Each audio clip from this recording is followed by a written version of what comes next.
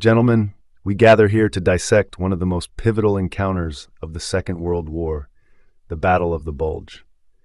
Our collective insights will shed light on the strategic nuances and critical decisions that shaped its outcome. Indeed, the Ardennes offensive represented a bold stroke by the Wehrmacht, aiming to sever the Allied front and capture Antwerp, a maneuver intended to alter the war's course, relying on surprise and audacity. Surprise and audacity, while commendable, are no substitutes for firepower, logistics, and air supremacy. These elements ultimately dictate the battlefield's dynamics. Firepower alone doesn't win wars. Leadership and strategy do. The Ardennes was as much a test of wills as it was of strength. The German offensive, albeit initially successful, underestimated the Allied resilience and strategic ingenuity. Resilience? I'll tell you about resilience. My Third Army was engaged in a headlong race across France when we turned north to break the siege of Bastogne. That's not just resilience, that's audacity and speed, coupled with the relentless pursuit of victory. The principle of audacity is not unique to the Western Front. On the Eastern Front, we employed encirclement and deep operations to grind down the enemy, leveraging our numerical and material superiority. Similar to the Battle of the Bulge, strategic depth and reserve mobilization were crucial. The element of surprise was indeed our last bid for a strategic advantage. Despite initial successes, the weight of Allied air power and logistics turned the tide against us, a testament to the importance of controlling the skies and sustaining an army's momentum. This battle illuminated the criticality of intelligence, terrain, weather, and the element of surprise in military strategy. As we delve further into our discussion, we shall dissect these components in detail, analyzing their influence on the outcome of the Battle of the Bulge and the broader conflict at hand.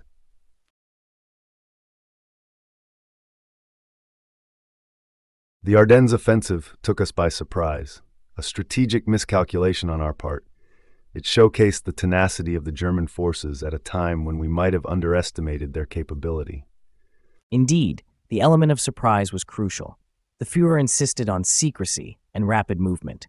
We exploited the Allies' complacency, orchestrating a blitz through harsh terrain under radar. It was not complacency, but a gross underestimation and an intelligence failure. Had we properly recognized the signs and gathered more precise intelligence, the initial shock could have been mitigated. Intelligence, as vital as it is only one part of the puzzle. Adaptability and rapid response are key. American forces, though caught off guard, demonstrated remarkable resilience in adjusting to the unexpected. The surprise caught us with our pants down, no doubt. But it's the soldier's spirit to adapt and overcome. We did just that, adjusted our strategies on the fly, and gave Jerry a run for his money. On the Eastern Front, we learned early the price of underestimating the enemy. Continual vigilance and reconnaissance are critical. Your Western intelligence seemed to have failed in that regard. The Ardennes was deliberately chosen for its perceived impassability and the Allies' belief that it was a secondary front. That miscalculation allowed us to penetrate deep behind your lines before you could react appropriately. Let's not forget, the terrain and weather were as much an enemy to you as they were to us. Your supply lines stretched thin, and the vaunted blitzkrieg faltered in the snow and forests. Terrain, weather, surprise or not, a true soldier fights with what he's got. We regrouped, showed the world the U.S. Armed Forces don't just buckle under pressure. We push back, harder. Adaptation and swift recovery indeed played a key role. Intelligence might have faltered, but the strength and agility of the Allied response eventually turned the tide of the offensive. Intelligence must inform strategy, but as the battle progresses, it is the spirit and resilience of the troops, the commander's ability to adapt, that truly shapes the outcome. Your Western Front was a different beast, but the principle remains the same. Surprising you was one thing. Sustaining our momentum was another. We stretched ourselves too thin, and the surprise factor wore off sooner than expected. Ultimately, it was a gamble that didn't pay off as we had hoped. A costly gamble at that. It served to galvanize the Allied forces, cemented our resolve. In war, it's not just about the opening move, but about how you play the game to the very end. Indeed, it reinforced the need for constant vigilance, accurate intelligence, and the flexibility to change tactics mid-game. These are lessons well learned and paid for in blood. The Battle of the Bulge teaches us about preparation, the element of surprise, and the unyielding spirit of the armed forces. It demonstrated our weaknesses and strengths, shaping the final stages of the European theater. Let's tackle the role of terrain and weather in the Ardennes offensive. As we knew, the Ardennes was considered impassable for a large-scale offensive, yet the enemy thought otherwise. Correct, Dwight. The Ardennes, with its dense forests and narrow valleys, suited our strategy of surprise. The winter fog and snow were allies in our advance. Overcast skies grounded your air reconnaissance, and bombers, the Luftwaffe, relished the cloud cover. Yet, Erwin, that same treacherous terrain and weather you counted as allies became your adversaries. Your panzers struggled in the mud, and your supply lines stretched thin. The Ardennes was no friend to either side, it seems. Terrain's what you make of it. Our boys learned that the hard way. When the skies cleared, we turned those same woods and hills into ambush sites. The weather didn't just challenge us, it honed us into a sharper fighting force. Adapt and overcome, that's the Patton way. In our experience on the Eastern Front, harsh weather was an ever-present factor. The German forces struggled in the Russian winter during their advance on Moscow. Adapting to the weather and using it to one's advantage is a principle that applies universally. Your Western Front was no different. Gentlemen, in the Pacific, we faced a different beast: jungle terrain and tropical storms. Yet the principle remains the same.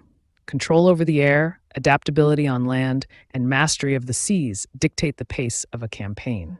Your European winter warfare is an echo of the broader truth of conflict. Nature is an unforgiving general. Douglas makes an apt point. However, let me be clear, the initial successes of the Ardennes offensive were not mere flukes. They were calculated risks that capitalized on the element of surprise. Harsh weather was a double-edged sword. It sliced both ways. And it's worth noting, weather and terrain are but stages for the true theatre of war, the contest of wills. Underestimating the enemy, that was the real blunder. Nature merely added another layer of complexity to our calculations. Complexity, yes, but also an opportunity. The Battle of the Bulge demonstrated the Allied forces' resilience and capacity to regroup under pressure. When the clouds parted, our air superiority became apparent, and the counteroffensive began in earnest. Erwin, the weather could shield you only so long before giving way to the Allied advance. And advance we did. Once the sky cleared, my Third Army was free to push back hard. The terrain that once favored the German surprise attack turned against them as we regained ground. In the end, it's not just about adapting to the weather or terrain. It's about dictating the terms of the engagement. Weather be damned. Indeed, General Patton, the strategic initiative always dictates the outcome. Terrain and weather, while formidable, are obstacles to be overcome. The Red Army's philosophy was to use these elements to our advantage, turning the harsh climate of the Eastern Front into a weapon against the invader. This discussion underscores the multifaceted nature of warfare, the interplay of strategy, terrain, weather, and human resolve. The Battle of the Bulge was as much a fight against the elements as it was against the enemy. Each of you, in your respective theaters, understood this interplay and used it to inform your command decisions. The challenge of overcoming both the natural and man-made obstacles defines the craft of military leadership. Let's focus on the initial German advances and the Allied setbacks. The element of surprise, along with aggressive tactics, gave the Germans early successes. Thoughts? The blitzkrieg tactics which we applied took full advantage of the initial shock and disarray within Allied ranks. Rapid advancement was crucial, exploiting the momentum to press further into enemy territory before they could mount a cohesive defense.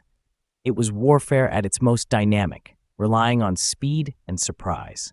That so-called surprise was a failure of intelligence and reconnaissance, not a testament to German tactical superiority.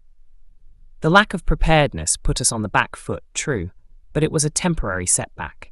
The resilience of our forces, despite the initial shock, prevented a complete German breakthrough.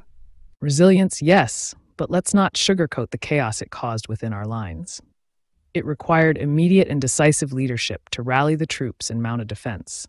It's in the most dire situations that true leaders emerge, adapting swiftly to the unexpected. The confusion was momentary. The American fighting spirit, combined with the strategic flexibility of our commands, allowed us to regroup quickly. The initial setbacks served as the crucible for our eventual countermeasures. Your confidence, it seems, blinds you to the razor's edge upon which those initial successes balanced the entire campaign.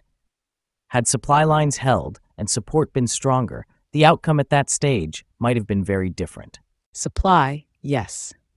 The initial success of any offensive heavily depends on logistics and supply lines. Your blitzkrieg was doomed the moment your supplies lagged. We Russians learned that the hard way. It's a lesson, it seems, you've overlooked. Indeed, logistics and supply lines are the lifeblood of any army.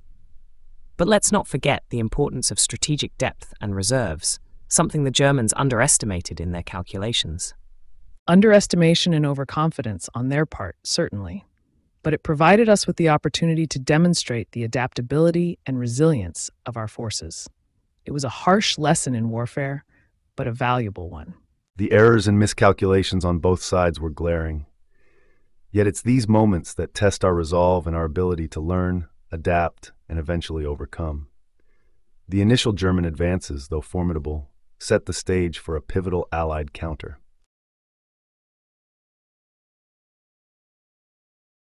Let's delve into the siege of Bastogne, a critical juncture marking both a ferocious stand and a turning point. Bastogne, the bastion of resistance. Airborne troops trapped, yet unyielding. Their tenacity, a beacon of Allied resilience. We held because we knew to lose Bastogne was to punch a hole straight through our lines. Acknowledged, the encirclement was complete, yet Bastogne held. A thorn in our side, our logistics strained, the weather, our initial ally, turned foe as supplies dwindled and the skies cleared for your air support. Leadership on the ground made the difference. McAuliffe's simple nuts in response to a surrender ultimatum epitomized the stubborn resolve. Yet it was not mere bravado, it was strategic defense at its finest. True, the symbolism of Bastogne cannot be overstated. The siege exemplified the strategic necessity of holding key positions, no matter the cost. In the East, we too understood the value of such stands. However, Bastogne underscores the Western Front's unique challenges and the morale impact of a surrounded yet unbroken force. Let's not overlook the armored thrust to relieve Bastogne. My Third Army moved swiftly, not just driven by strategy, but by a moral obligation to break the siege. It was warfare in motion, the essence of American grit. Indeed, Patton, your maneuver was unforeseen, a tactical shift that buckled our perimeter. Bastogne was the linchpin, and its relief spelled the beginning of our retreat. A bitter pill, reflecting the ebb of German might. Airpower, too, played its role. Once the skies cleared, we could unleash hell from above, weakening the grip around Bastogne. Ground and air, together, turned the tide. Bastogne stands as a testament to Allied unity and determination, an emblem of how tactics, leadership, and sheer will can overcome the severest of encirclements.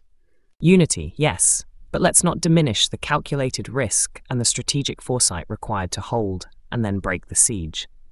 It was a chess game, played with the highest of stakes. A display of combined arms in action, indeed, the synergy between infantry, armor, and air, key to modern warfare. Bastogne exemplified this, a lesson for any military strategist. Well said, gentlemen.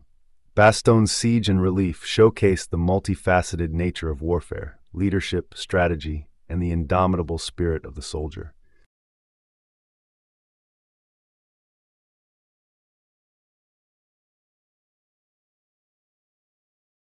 Logistics and supply lines aren't just the bloodstream of an army, they're its very life.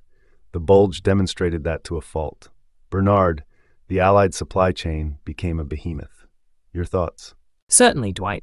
It's about the material and munitions funneling through to the front. Post-Normandy, our logistics operations were monumental. We orchestrated a symphony of supply that proved overwhelming. The Germans, on their part, were living on a prayer for resupply. While your symphony played on, ours was more akin to a funeral march. Fuel shortages throttled our panzer divisions. A meticulously planned offensive was crippled not by lack of will, but by the stark reality of our logistics nightmare. Our ambitions outpaced our supply lines, tragically so. In the Pacific, we faced our own logistical hurdles, yet mastery over supply chains was pivotal. The European theater was no different. Strategic bombing targeting German supply lines was a stroke of genius. It wasn't just about having more, but making sure your enemy had less. A dual-edged sword, really. Air superiority and logistics go hand in hand. My Third Army could advance as rapidly as it did because we had the juice to go. Tanks don't run on dreams, but when you're grinding the enemy under your heel, you can't notch victories without shells and gas. Command is about foresight in logistics as much as tactics. The Red Army's success was also predicated on our ability to maintain and secure supply lines. We learned hard lessons from earlier in the war. Effective logistics, much like a steady supply of ammunition, ensures the enemy's downfall. Without it, you're merely awaiting your own demise. It's sobering, really. The strength of an army's heart lies in its supply. We were operating on a slit artery, and yet the Allied machinery ensured that even with setbacks, our advance remained inexorable. It's the unsung hero of any campaign. It's clear, then, the outcome of the Battle of the Bulge was as much about what happened off the field as on it. Our success was not predicated merely on the valor of our men, but the efficiency and relentless drive of our logistical operations. Absolutely. It's the fuel, the food, the bullets. Without them, the bravest soldier can't hold his rifle steady. As in Stalingrad, so in the Ardennes.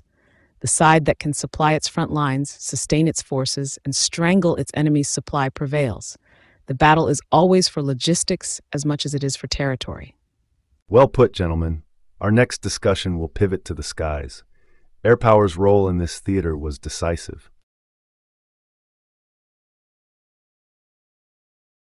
Let's pivot to the role of Airpower in the Battle of the Bulge.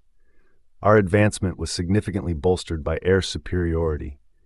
Douglas, your insights from the Pacific are invaluable here. Air superiority is like holding the high ground in traditional warfare. Once we punched through the weather, our fighters and bombers devastated German lines and logistics. It's about dominating the battlefield in all dimensions. Yet, it was our lack of fuel and air support that crippled our panzers. The Allies' control of the skies was a death knell for our Ardennes offensive. Had we matched their air power, the outcome might have been quite different. Indeed, air superiority offers the eyes and muscle that ground forces need. Erwin, your struggle with air cover precisely highlights the edge it gave us. That, coupled with our ultra intercepts, made your movements predictable. Air power is the anvil on which the enemy is broken. Our dive bombers served as the cavalry of yore, striking fear and disarray. A swift and relentless exploitation of air dominance turns the tide of battle like no other. The Eastern Front taught us the same lessons. However, it's not just about having air superiority, but how you utilize it in harmony with ground operations. Coordination and timing are critical, and the Germans learned that the hard way at the Bulge. A point well made, but remember, it's not solely about material advantage. It's also about spirit, tactics, and the element of surprise. Sadly for us, the Allies had the upper hand in the air and on the ground in those decisive days. Spirit won't fuel your planes or fly them, Erwin. It was our industrial might and logistical backbone that kept our birds in the air. Air power in the Pacific turned islands into unsinkable aircraft carriers. Europe was no different. Airfields were critical. Our strategic bombing campaigns had been softening up German industry and transport networks long before the Bulge. This indirect effect on the battle cannot be overstated. Without fuel and ammunition, no amount of spirit can hold a front. Quite right, Dwight. The ability to strangle the enemy's supply lines from the air while providing close support to our ground forces was a game changer. It allowed us to exploit gaps and pour forces into them rapidly. Let's not forget, gentlemen, that grit and gallantry on the ground are amplified 100-fold by mastery in the skies. Each tank and infantryman felt the weight lifted when they heard the roar of our planes overhead. Indeed, Patton. The psychological impact on both our troops and the enemy was significant. Superiority in the air demoralized the Germans and bolstered our forces. It was a multifaceted tool, not just a weapon. Clearly, air power played a pivotal role in turning the tide of the battle. It was not just about the numbers, but the strategic application that made the difference. Let's remember the synergy between ground operations and air support as a cornerstone of modern warfare.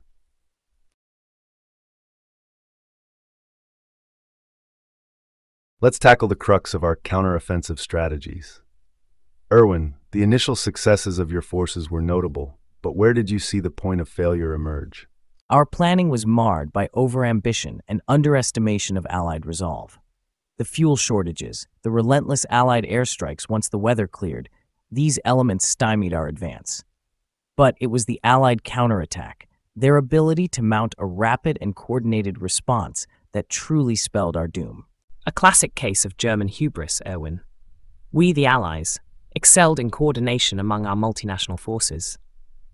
My planning for the counterattack emphasized fluid movement, striking precisely where we perceived the weakest points in your lines. It was our logistical prowess and intelligence gathering that turned the tide. Coordination? Bah! It was the sheer audacity and tenacity of our fighting men, the aggressive stance we adopted. We didn't sit back and plan forever. We hit back hard and fast. That's the Patton way, and that's what broke the back of the German offensive. It's interesting, George, but aggression alone solves nothing without a system to support it.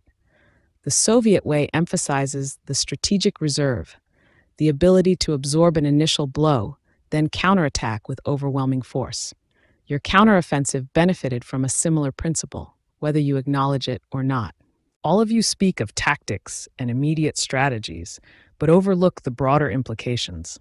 Superior air power and logistics, adaptability on the battlefield, the principle of island hopping I employed in the Pacific. These are the tenets that ensure victory. Your European theater was no different. Douglas, your island-hopping campaign bears little resemblance to the European front. Our problems were not just logistical, but also tactical. We faced a different kind of warfare here. The intelligence and deception leading up to our counteroffensive set the stage. Wouldn't you agree, Erwin? Surprise was not solely the purview of the German forces. Indeed, Dwight. The failure to anticipate your countermeasures was a critical lapse. But let us not pretend the outcome was predetermined. It was the culmination of several factors, including the unexpected resilience and rapid mobilization of your troops. And let's not forget the role of leadership in adapting to the unfolding situation. It was exemplary on our side, ensuring units were where they needed to be and understood their role in the grand scheme. Leadership is paramount, but it's the application of combined arms, integrating infantry, armor, and air power that dictates the outcome of modern battles. Your European strategies finally caught up to this notion. Enough about air power and combined arms. The real lesson here is about the fighting spirit. You can have all the supplies in the world, but without the will to fight, they're worthless. Patton makes an unexpected point. The spirit of the soldiers, their resolve, and the strategic depth of reserves are what truly turn the tide of battle. Your counteroffensive served as a testament to these principles. Gentlemen, our discussion underscores the multifaceted nature of our counteroffensive strategies. From leadership and logistics to adaptability and fighting spirit, each played a pivotal role. Let's remember the sacrifices made and the lessons learned as we continue to reflect on our experiences.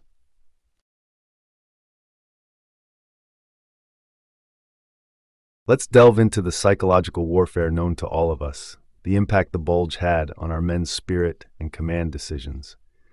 Douglas, you've seen the influence of morale in the Pacific. Draw us a parallel. Morale isn't just a word in a soldier's dictionary. It's the ammunition they carry in their hearts. In the Pacific, an indomitable spirit was essential for surviving the jungles and the Japanese. But in the Bulge, the sudden German onslaught tested our men's resolve like never before. It wasn't just a physical fight. It was a battle against the fear of encirclement, against the cold, against the unknown. Leadership was crucial. A leader's fear is the quickest path to a unit's despair. I cannot speak for the American spirit, but I'll tell you, the early successes of the offensive bolstered German morale remarkably. Each advance was a proof of our might, even when resources were thin. But morale is a fickle ally. When the tide turned, it waned just as quickly. It's the realization that the Führer's promises were unreachable that struck hard. Oh, I'd say morale is worth a division any day. When I rolled tanks toward Bastogne, It wasn't just to relieve the town. It was to show my boys and the world that when Americans commit, hell itself can't stop us. The Nazis knew their game was up when they saw us coming, not because of the guns, but because of the iron will behind them. That's a rather theatrical take, George. Yet, can't dismiss the value of theatrics in leadership, I suppose. The psychological impact worked both ways. Your flamboyance might have shaken the Germans, but steady, informed command reassures your men. Knowing your commander has the situation in hand, that's what keeps the line steady. Leadership on the Eastern Front meant pushing men through conditions that would freeze the very marrow of your bones. German or Russian, the soldier fights for his comrades, for survival. The motherland calls and you answer, regardless of the cost. But morale is tender. It needs truth, not just bravado. Our men knew no retreat, for the price of failure was too high. Truth be told, a soldier's spirit isn't forged in the field. It's brought from home, fueled by the cause. It's the reason to endure, to outlast. Your Bolshevik resilience, Georgie, and Patton's unyielding aggression, it's two sides of the same coin. Truth, propaganda, it matters little in the face of defeat. Spirits soared when command promised swift victory. As the offensive faltered, so did belief in our cause. A leader's role, then, is to prepare his men for hardship, not just victory parades. Preparing for hardship means expecting to bleed for every inch. When my boys understand that, they become invincible. They don't fear hell, they bring it with them. This roundtable takes no singular stance, but it's clear the psychological warfare we engaged in was as multifaceted as the physical. Each front, each leader utilized morale differently. The lessons learned in the Bulge in regards to the human spirit are as critical as any tactic or strategy employed. Let's carry these insights into our concluding thoughts.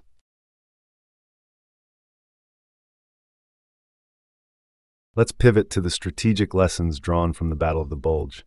Our ability to adapt and overcome was pivotal. Thoughts? Indeed, Dwight. The battle illustrated the sheer value of adaptability in modern warfare. We refined our tactical responses on the go, which proved indispensable. It's a testament to effective command. Flexibility, yes, but let us not overlook the consequences of stretched supply lines and overambition. The Ardennes offensive, ambitious as it was, demonstrated the limitations of blitzkrieg when faced with logistical nightmares and staunch resistance. Overambition? I say underestimation.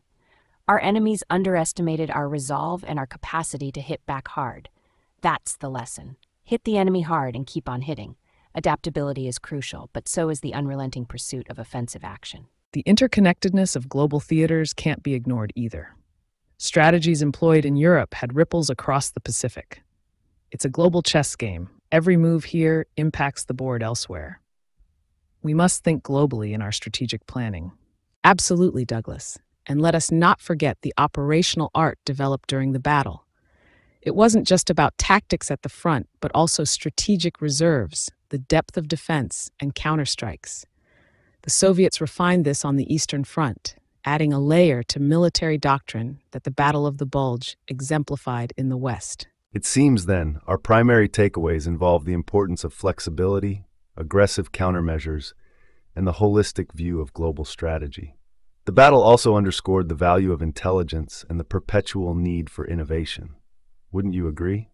Innovation, yes, but disciplined application thereof. Our ability to innovate under pressure, maintain supply lines, and adapt to the terrain and weather conditions spelled victory. Intelligence failures were a critical lesson for Germany. Superior firepower means little if you're blindsided. The Allied quick adaptation and eventual counteroffensive took advantage of our operational overreach. Speaking of counteroffensives, nothing speaks louder than a well-timed aggressive push. Our resolve in Bastogne and the subsequent pushback was a lesson in audacity.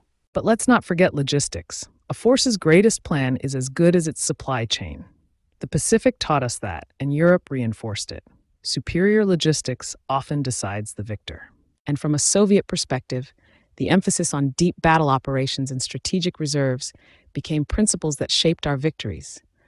The ability to absorb the initial shock, then outmaneuver and outfight the enemy with reserves, became a cornerstone of Soviet military art. From logistics to leadership, from deep battle doctrine to to the paramount importance of adaptability and resilience. The Battle of the Bulge serves as a cornerstone in our understanding of modern warfare. It's apparent the lessons learned here resonate across all fronts and theaters of war, shaping our strategic and operational mindsets for future conflicts.